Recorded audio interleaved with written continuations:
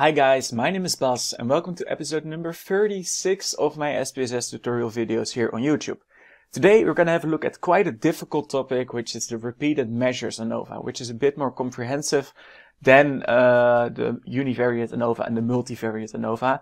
I recommend watching videos about those first, so my previous episodes, because if you understand those, that will definitely help you in understanding the repeated measures Anova. And first of all, if this video is helpful to you in any way, shape or form, then please leave a like on this video and subscribe to my YouTube channel, because I want to make this channel grow as much as possible, so every piece of help would be very much appreciated.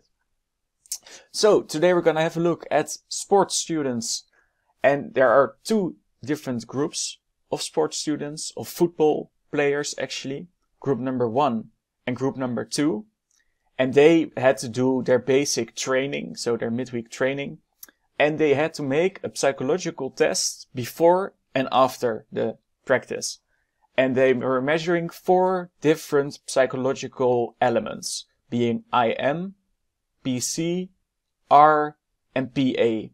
And those tests had to be filled in before and after the training. So that creates a total of 8 scores, being IM before the training, IM after the training, PC before the training, PC after the training, R before the training, R after the training, PA before the training, and PA after the training. And because there are two different groups, because there are two different groups, this means that if you combine this, that this is a 4 times 2 times 2 model. There are 4 elements times 2 moments in time times 2 different groups. And we want to know, to make it a bit more clear what we are actually doing research on, we're gonna research today 2 questions, which is, number 1, was there a difference in the 4 elements at the start between the 2 groups? And did the intervention significantly impact the 4 elements in both groups? Those are the 2 questions we want to find an answer to. And to do that, we're going to go to Analyze, General Linear Model, Repeated Measures, and then we're going to, I'll quickly delete those. We have 2 within subject factors, which first of all are the elements, of which there are 4 levels, and the test moment, which I will call moment. And there are 2 levels of those, before and after. These are your two within subject factors, because those make up the 8 different scores. There's also the group, but that is a between subject factor. So then you press define, and then I had already had to fill this in because I practiced a bit. Then you get these 8 moments, these 8 scores, which you have to manually fill in. And if we take a look at element number 1, moment number 1, that is IM before. Then element number 1 at moment number 2 is IM after. Element number 2, moment number 1, is PC before. Well, and you continue this for all the 4 elements at the 2 moments. And then you get this. And then the between subject factor is group. It's not a within subject, it's a between subject. Okay, then model, contrast, and plots you can leave as it is. At post hoc, you select the factor group, and you can select either LSD, Bonferroni, or Tukey, but in this case, you're going to select Bonferroni. And then at estimated marginal means, you're going to select all those possible, so overall until group times elements times moments, and then compare the main effects with, in this case, Bonferroni. And then at options, you're going to select descriptive statistics, estimates of effect size, observed power, parameter estimates, and the homogeneity test. And then you press continue. Then you're going to go to, then you press paste, and then you go to your syntax. And then if you go to your syntax, this is the first time that we're going to do something very special, which is that we're going to manually alter the syntax code. Because if you would just run this selection of codes, we wouldn't get all the details we want. We want to get as much details as possible. And therefore, we're going to copy this line you're going to copy it, and then you paste it twice underneath. And then after moment, we're also going to add the other two independent variables. So moment times elements times times group. And you're going to do the same below. So moment times elements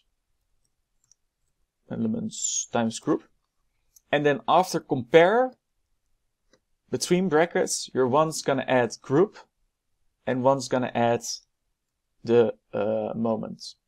Because we want to have more data, we want to have more values about the different groups, compare them, and we're also going to want to compare the moments.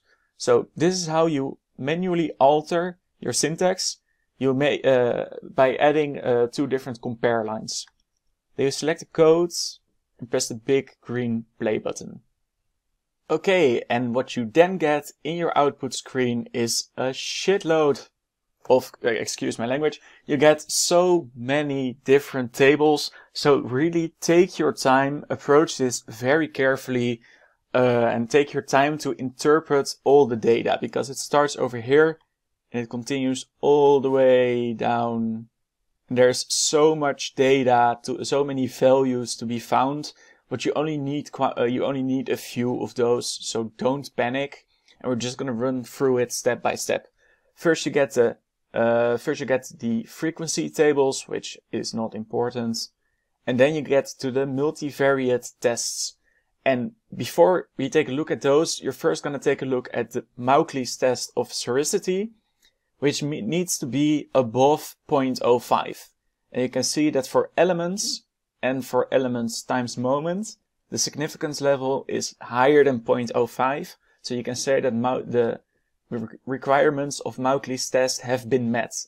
And we're gonna have a look at a bit lower at the Levene's tests for all the different scores.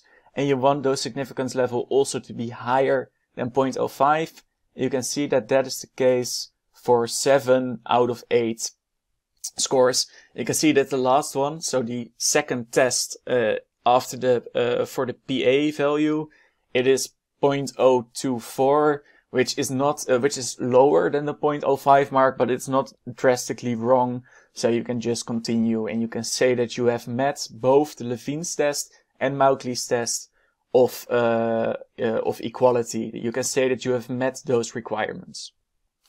Then if we're going to take a look at the multivariate tests, at first you take a look at elements, and then if you look at Pillai's trace, you can see that significance level is 0.002, which means that the 4 elements significantly differ from each other in their scores, which is not necessarily what we wanted to know, but it is a very clear outcome. If you then take a look at group times elements, you can see that it is also significant. So you can therefore conclude that group is a significant moderator for elements.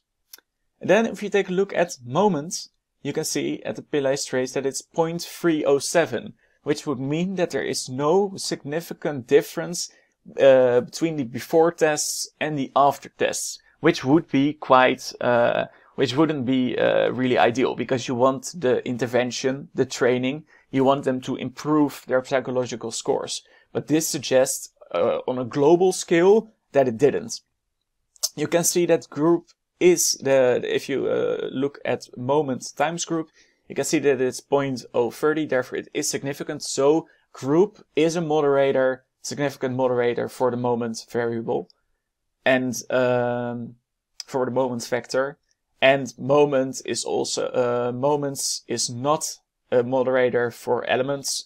And if you take a look at the final one, elements times moments times group, you can see that it's 0.011. So that there are differences between those different groups, and which is quite obvious. So this significance value, you shouldn't pay too much attention to it. We already took a look at Mauchly's test of sphericity. So we know, if you go back to what we wanted to know, was there a difference in the 4 elements at the start between the 2 groups? And then we're going to take a look. You're just going to scroll down and take a look for when you actually see those data. And it was was there a difference in the 4 elements at the start of the 2 groups? So did the 2 groups differ before the training got started? And if you then scroll down until I see it,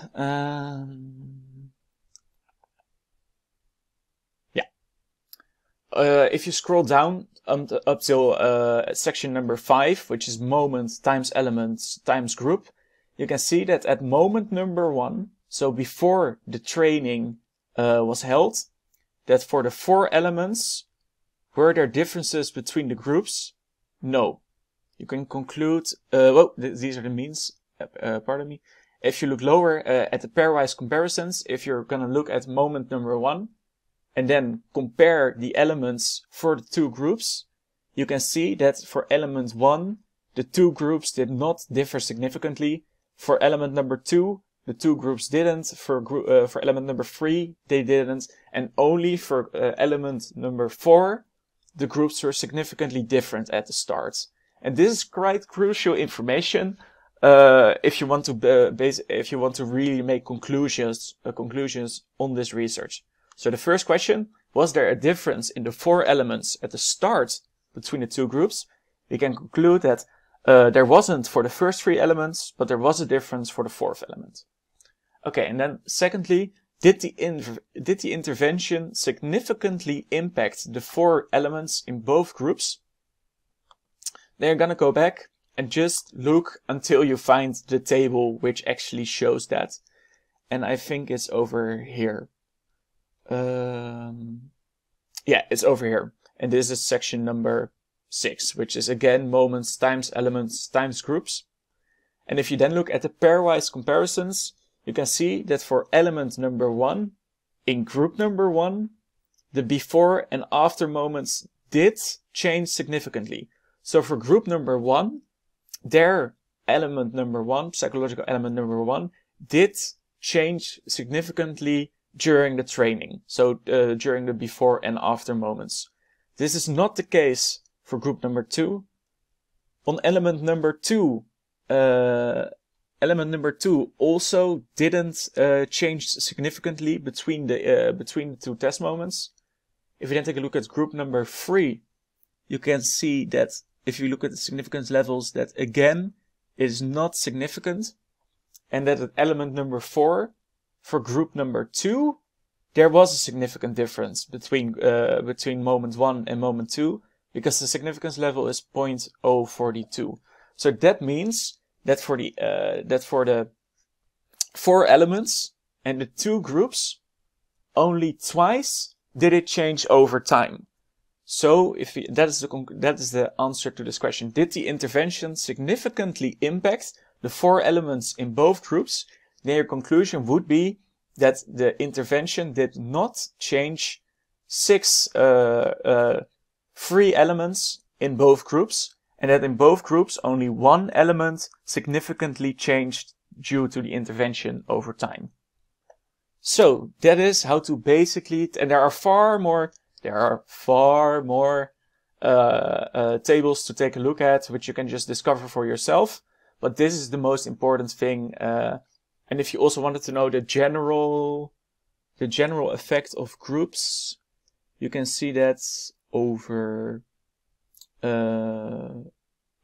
here. You can see that the groups as a whole did not significantly differ. Okay, so that's gonna be it for today. I hope this helped you to make sense of this huge Anova. But like I said, take your time and just look at what you're, just look very slowly for what you're looking. It's a very detailed Anova. But I hope that this helped. If it did, then please leave a like on this video and subscribe to my YouTube channel. And I'll be back for another video very, very soon. Bye bye.